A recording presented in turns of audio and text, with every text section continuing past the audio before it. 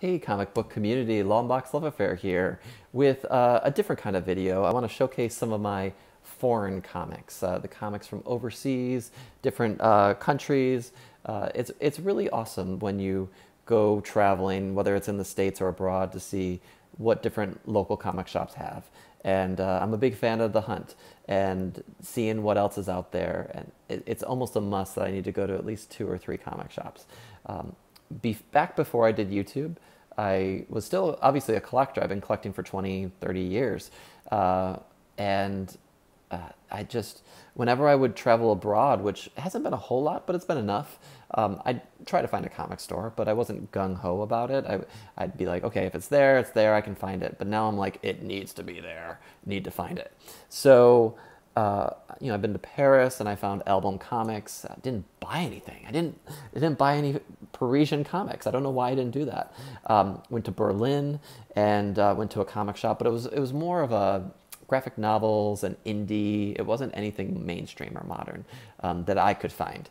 And I was like, I can't understand it. I don't speak German, so I'm not going to buy any of these comics. I'm shooting myself because I was like, I should have found those shops that have those hard to find foreign comics. And I didn't find anything in English, except Album Comics had a little bit of both. It had French and English comics. But there's a local convention that happens every month or two, and a year or two ago I went to it, and there was this seller who had a bunch of Spawn foreign comics, and that got me thinking, should I look at these? Should I, they're cool covers, they're different covers. I was like, should I buy one? And I didn't. And I held off. I should have. And luckily, they were back one other time, and I only bought one from them, and I wish I bought them all. So the one I bought, I dug it out, is Spawn number 5. I think this is German, but it is the Angela cover, so it's the first appearance of Angela, and it's embossed. So you touch it, and it's got this ribbing to it, and just really cool glossy cover. Near mint, probably. It's got a little spine indent because it's a hardbound, square-bound book. Infinity Verlag, Spawn 5. So I think it's German. Would have been cool to find these. I paid, it says 12, but I paid about $7.50, I remember, for it. He hasn't had them on sale, so I should have swiped them all up. It was before I knew anything about foreign comics, and I'm glad I picked this one up because I love the cover. Really cool cover. I also, so obviously I joined YouTube and the hype, everyone talking about different foreign comics. I'm looking online at different things, and you see Spawns, they have the Mexican variants, and you don't want the Mexican variant. You want the American one because it's harder to find. And there's different country things that are coming. And you probably saw from one of my hauls earlier this year, this Avengers Deluxe Presenta, number 1. And and this is a cool Amanda Conner foil cover. It's a reprint cover of that super hard to find Captain Marvel one. I think it's, 14 or something? I don't have it, but I love this cover. And it's just glossy, embossed foil cover. I haven't opened it. I'm not going to open it. I don't want to get my grubby hands all over this. But I think I bought it for about 40 or 50 bucks. Just a cool hardbound. And I think it's Russian, just telling from it. I think some people have this already in the YouTube community, so excited for this in my collection. And for Spawns, I'd love to get more of them, the foreign variants, the hardbounds, if they're a cool cover and harder to find. So this video's been a while in the making because in May I went to Peru. I went to 3 cities in Peru: Lima, Cusco, and Puno. And Cusco was Machu Picchu, not too far from there.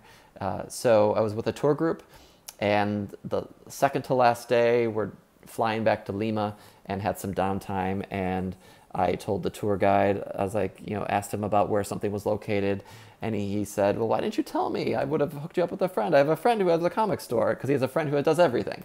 And awesome guy. And I was just kicking myself for not asking him earlier, because in Cusco, which we had just left, apparently there were comic stores, and I could not find them anywhere. So obviously they're not on the beaten trail. So when I was in Lima, I took an Uber. They have Uber. And I found a comic store. There were a couple I was looking for in one general area, and I couldn't find them except for one. So, so I bought some comics. I bought 1, 2, 3, 4, 5, 6, 6 for the equivalent of about $2. It's pretty cheap. I'm sorry, $10. I meant to say $10. $10 to $12, I think. So these are books. They're not in mint condition, but they're just kind of cool memories to have, and they're hot books. So they're all Peruvian, and they're different Peruvian compilations. So the first one I picked up was Batman 15, or 608, the Jim Lee start of the run. Just a cool cover, just a cool thing to have. I'm a big Jim Lee fan, and to have one of his Hush storyline books is awesome. And frankly, it reintroduced me to Jim Lee back in the day when the storyline first came out. So love that. I also picked up Batman 19, another Peruvian variant, as all of these are. The Superman Batman cover is awesome. I just love that. And both of these Batmans are in really good shape. They're probably the better shape of everything else. I've never seen this one before, and I'm a big Hellboy fan. And so I bought the Hellboy sketchbook, Mike Mignola. Not sure if this was ever released in the US. Someone tell me otherwise, but just never seen it before. Big Hellboy collector. So Hellboy sketchbook in Spanish. Book Comics, whatever that means. And Dark Horse over on this side. This one's a little banged up, but I just threw it in there for what the heck. The Peruvian Batman versus Bane, the first appearance of Bane. And I have on here 15 soles. I'm not sure how much I actually paid. I forgot how much soles was compared to US dollars. But just a really cool Glenn Fabry cover. We all knew this book back in the 90s. So Peruvian cover. And then I picked up, and they need new bags. 606 Amazing Spider-Man, Peruvian. It's got this Peru 21 over here. So there's different labeling. Newsstand bar up here. Just kind of really cool. And of course these don't seem to be worth as much as the originals. They may be, but I haven't researched them that much so far, but it's just really cool to have. I didn't buy them to resell necessarily. One day I may, but not right now. And then this book I found, and I freaked out for a second, and then I came back to my senses. It's the Peruvian version of Walking Dead #1. Down here. Too bad it didn't have too bad it wasn't the American version, but it is not mint. It's got some spine creases, but Walking Dead #1. I mean, WTF? They had this in the stand for cover price, and this was 4 soles, which I think is the equivalent to $1 or $2. I could be wrong. Again, I said I'm rusty on my soles conversion. But to have Walking Dead #1 back in my collection, so this is the series that got me started selling comics for my collection, because I had collected 1 through 25. I bought them on eBay back in the day when issue 26 was coming out, or 27. And so I bought 1 through 25. I don't know how much I paid for it, $150, something like that. And I ended up selling 1 through 100 for $3,000 back in the day, many years ago. So I wish I had it back in my collection. It was near mint. These are beautiful books. I wish I slabbed it, but that's before I knew anything about slabs or whatever. But I still think I got a fair price. So Walking Dead #1 in Spanish, I'm sure, and the Peruvian edition. You see these online, and I think they're what, $20, $30, what have you. But it's just a cool little keepsake for my trip in Peru. So that's my international comic book haul. And so do a call to the community. If you have international books, show me what you got. There was a video not too long ago, about a week or so ago, from Spidey Fan. He went to Paris and showed off some of the books he found. Amazing finds. He did some really good hunting, and so I was jealous there. He had some help from his family to get some extra Action Comics number 1000 Jim Lee variants, but I already have one, so that's good that he found some.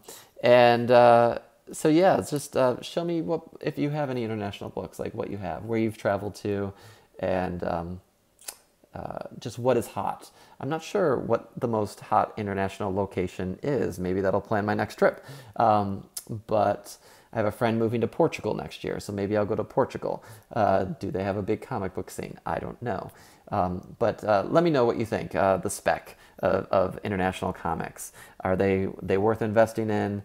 Are they, which ones are hot? You see a lot of Spawn international comics, so it's exciting to have at least one in my collection. But it's just super hard to find, especially in the States, although overseas it's commonplace. So looking forward to starting the dialogue, and thanks for watching. I really do appreciate it. I love the YouTube community. I love everyone that watches and all the subscribers. I'm on my way to 1,000 subscribers. So thanks everyone who's joined recently, and thanks for the long-standing people who have watched. I really do appreciate it. So International Comic Book Haul over, and I'll talk to y'all soon. All right, bye.